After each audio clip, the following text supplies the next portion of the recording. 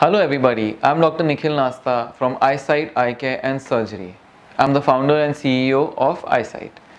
I'm talking to you today about lazy eyes. Sometimes we go to the doctor and our children are diagnosed with high numbers, and then the doctor says, you know what, this child also has a lazy eye. And we go dhak dhak dhak dhak, what is he talking about? Don't panic. A lazy eye is an eye that is not used to its maximum potential. There is vision in that eye. There is no abnormality. There is no problem. But the thing is that eye has never used to a maximum potential. Imagine now, I'm always seeing with both my eyes, correct? So if I have a number in one eye that's kind of high and I don't have a number in the other eye, or this is my better eye, by default my brain will ignore or suppress the images which are hazy, weak, blurred and not sharp. So from childhood I have seen sharply with my left eye and not so sharply with my right eye, to the effect that much later, maybe many years later, if I close one eye and see, my vision in this eye may not be that good because I've never used it. It's like going to the gym and always exercising the right biceps and never the left one. Understand? So this hand will be relatively weaker, relatively lazier. But what's the solution? Exercise this hand more and this one less, correct? Same way here for treatment of lazy eyes. Usually children below the age of 7-8 years would be treated by patching.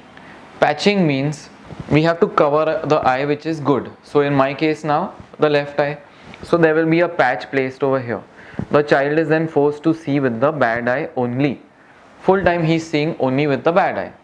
To the effect that this eye now, the signals go faster and over a period of time it will overtake, it will come back to the level as the good eye. This is how a lazy eye is treated. Patching has strict regimens which a pediatric ophthalmologist is the best person to guide you how to go about patching. Nowadays some people don't do patching also. They go for other treatments, they go for full-on correction, glasses, they give you some exercises to do, they give you some fine work that you need to do. Essentially what it all boils down to is that you bring up the weaker eye to the level of the better eye. Now why is this important? Man is a binocular animal, so we always have to see with both our eyes.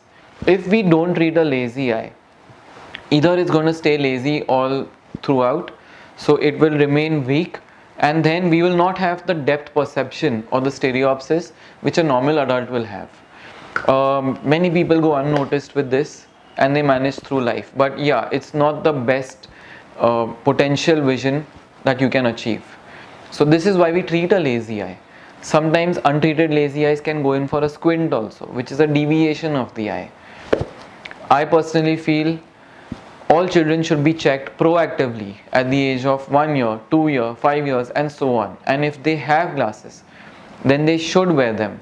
And the first few visits for a child's eye care should be with a pediatric ophthalmologist trained in these conditions. Lazy eye is very curable, very treatable, and if you're in the correct hands, there will be good vision coming back also. So make that appointment right now. Call your pediatric ophthalmologist and get your child's vision sorted. Thank you.